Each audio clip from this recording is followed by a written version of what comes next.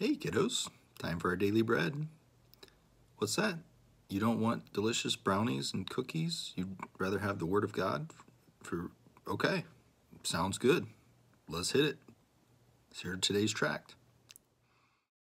Daily Tract 31, Sirach chapter 4, verse 34. Do not choose to be quick with your words, nor unproductive or neglectful in your works. Kids, always think before you speak. Then think some more about whether it's appropriate to say. Speak as if you're talking to God himself. Now speak accordingly. And do not be unproductive. That means each day you can remember things that you've done to make a difference.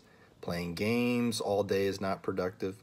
Surfing the internet all day is not productive, right?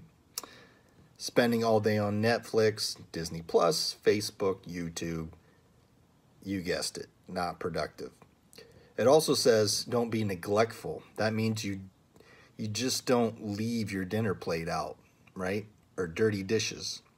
It means you don't let your room get dirty. It means you don't wait for the last minute to do your homework. So let's be careful with what we say and let's be productive. God bless. I love you.